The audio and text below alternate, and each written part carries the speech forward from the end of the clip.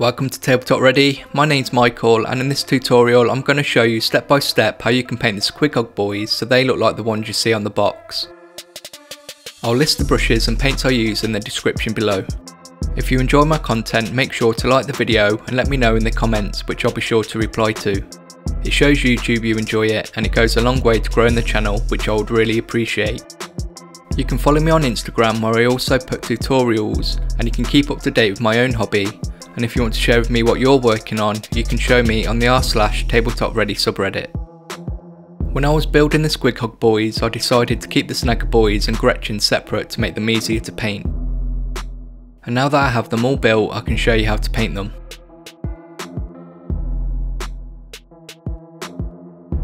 For the Squighogs, Boyz and Gretchen, I recommend using Wraithbone spray to undercoat them all. This is going to help get those bright vibrant colours I'm after.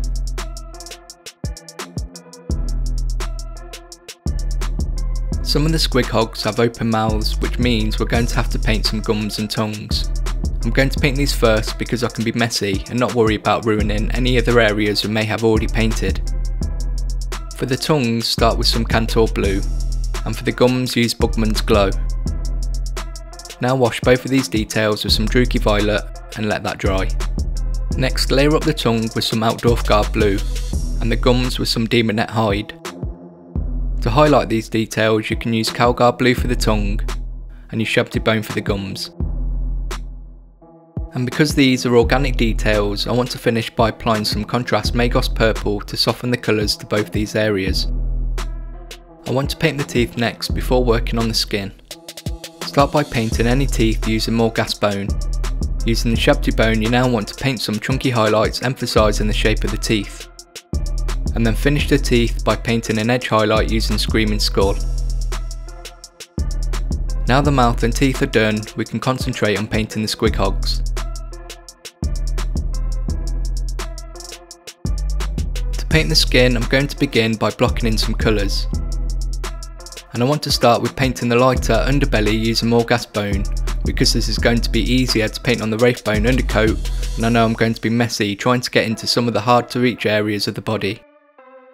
I'm now going to paint the skin of the Squighog using Evil Sun Scarlet. Whenever you're painting, it's better to thin your paints first, and I find an equal amount of water does the trick. You also want to try and avoid going over areas you've already painted, because you can create unwanted texture with your brush while the paint is drying. And painting multiple thin layers is better so you don't lose any of the detail on your miniatures. So make sure to let a layer dry before repeating the process, and you'll have a nice solid colour to work with. The last colour I'm going to use before moving on to the next step is going to be Bugman's Glow on the lower lip. With these colours blocked in, I'm now going to create some definition. Create a wash using Carroburg Crimson and an equal amount of Lamy Medium. This is going to weaken the strength of the wash so it doesn't dull down any colours we've already painted. You want to use this wash only on the skin and lower lip, making sure to not get any on the underbelly we painted with more gas bone. Try not to overdo this step, just use enough to cover these areas comfortably, and if you find it pulling up too much in areas, just use your brush and soak up any excess wash you don't want. Once the wash has dried, we can now layer the skin back up using Evil Sun Scarlet. You want to paint the Evil Sun Scarlet on all the raised areas and details, leaving the darker colour in the shallower detail and folds of the skin. Now do the same thing using Squig Orange, but only painting around the eyes, nose and upper lip this time. Once you've finished doing that, we can finish the skin. First by using Carroburg Crimson directly in the deeper fold to the skin to create more definition. We're now ready to highlight the Squighog's skin. When it comes to highlighting, you want as much control over the brush and paint as possible. First of all, it helps to have a brush you can get a good tip. I tend to keep one separate just for highlighting. I also like to remove some paint onto some kitchen paper so the brush isn't overloaded, which can cause thick blobby lines. Take your time painting thin lines on the raised areas and any of the details you want to bring out on the miniature. I used Jericho Orange on the main body and Screaming Skull on the details of painted Squig Orange. There are still a few things we need to get done on the body of the Squighog before we can move on, so let's get to it. I'm now going to show you how to finish up some of the details that still need to be painted, starting with the lower lip. Start by layering up with some Bugman's Glow, and then continue doing this using some Cadian Flesh Tone, building up the colour, and then paint some highlights using Kislev Flesh. To finish painting the underbelly, you may need to start by neatening up the Morghast bone you already started with, and then we want to think about softening the transition between the two colours. Create a glaze using some Squig Orange with Lamy Medium. A glaze is just a really thin down paint, making it translucent so you can still see any colour underneath coming through. You want to use a Squig Orange glaze by overlapping it slightly over the two colours we're trying to blend together. Just build the colour up slowly rather than using it like a wash. Once you're happy with that, use some Screaming Skull and layer up the raised areas of the belly to finish. You'll notice that the legs of the Squighogs are a darker red than the body. To do this on your Squighog, you can use some contrast pink to make the legs darker, and then some Carenberg Crimson once the contrast has dried to take away that gloss and darken the legs some more. You could call the skin finished here, but I want to show you how to paint some stripy markings along the back of the Squighog. Start with some Corn Red to paint the stripes. I use reference images for this, and remember they don't need to be perfect. Just neaten up the design with some Evil Sunz Scarlet if you need to. And once you've done that, use some Abaddon Black within the patterns you created, leaving a border of the Corn Red. Let's not forget about the hooves and eyes. Start with Abaddon Black on the hooves. Now paint some chunky lines using Dark Reaper, and then do some fine highlights with Fenrizine Grey. For the eyes I use Avalon Sunset, and then paint a line of Abaddon Black in the centre. The next steps are going to involve painting the Squighogs, Snagga Boyz and Gretchen all together.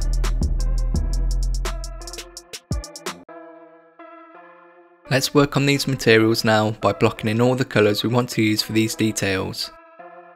Go around the Squighogs, Orks and Gretchen, painting any straps, wraps, clothing and the saddles. You can choose whatever colours you want to, and I would even mix up the colours on the clothing to add more interest. And make sure to paint any furs and scales at this stage that the Snagga Boyz have on their back. After that's been done, move on to painting all the metallics and metals on the miniatures.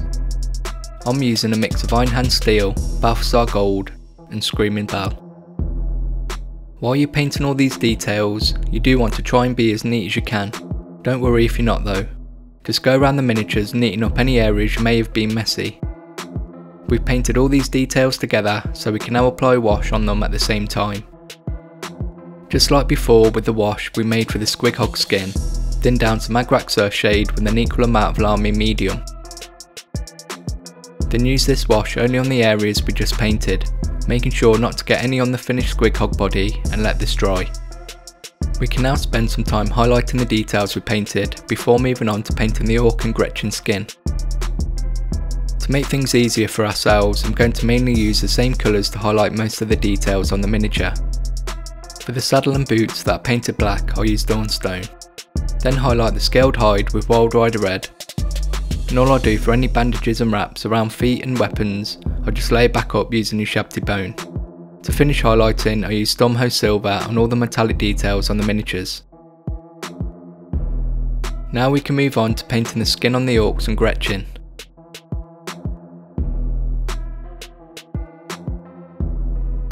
When I'm painting Orc skin, I always like to get the tongue and teeth done first. Paint the tongue with Cadian Flesh Tone, and then apply some Druchii Violet.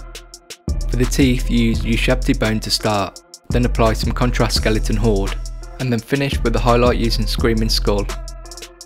For the actual skin, I'm going to use my Orc skin mix I made in a previous tutorial, and this was made using 2 parts Deathguard Green and 1 part Flashgitch Yellow. Use this to paint a solid base colour for the skin, remembering multiple layers are better to get the solid colour we're after. To start creating some definition, make a wash using Beltane Green and thinning this down with an equal amount of Lamy Medium, and then use this wash all over the skin and let this dry. Now use Beltane Green as it is to define the muscles and features some more by directly applying it to where you want it. Using the Orc skin mix again, we're going to neaten up any messy areas and layer up the raised areas. We can now finish the skin using Creed Khaki to highlight. I'm going to make the skin a bit more interesting now by using a glaze of Cadian flesh tone on lower lips, ears and the Gretchen noses. Finish the Orks and Gretchen by painting the eyes and lenses using Mephiston red, and finish any lenses with Wild Rider red, and then a small dot of white scar in the top corner of the lens. I now want to show you how to finish up and paint the different colours of the armour. You can paint the armour of the beast snaggers in the clan colours of your choice, but they do have their own distinct colours. Start by painting any details you want the light colour using pallid witch flesh. Once that's done, I made a thin glaze with Carrick stone and lamy medium and applied this over the pallid witch flesh. Now highlight these panels with some white scar. To create the chips of the edges of the armour, use some dryad bark. I just use the side of my brush and I try to be as random with it as I can. To paint the red glyphs and details, I start with corn red. I then wash the red with Norn oil. Paint a thick highlight first with Mephiston red, and then finish with an edge highlight using Cadian flesh tone. If you want to paint some parts of the armour yellow, start with some Uriel yellow. Then wash this using Cassandora yellow, and finish with an edge highlight using Phalanx yellow. The Squighog Boyz are now finished, and I hope I've been able to show you how you can achieve the same look as the ones you see on the box. I do have plenty of other Orc tutorials on my channel if you need more help getting your Orcs painted. Thank you for watching, and I hope you found my tutorial useful. If you did, make sure to leave a like and let me know in the comments below. Thank you for all the support, I really appreciate it, and I'll see you in the next video.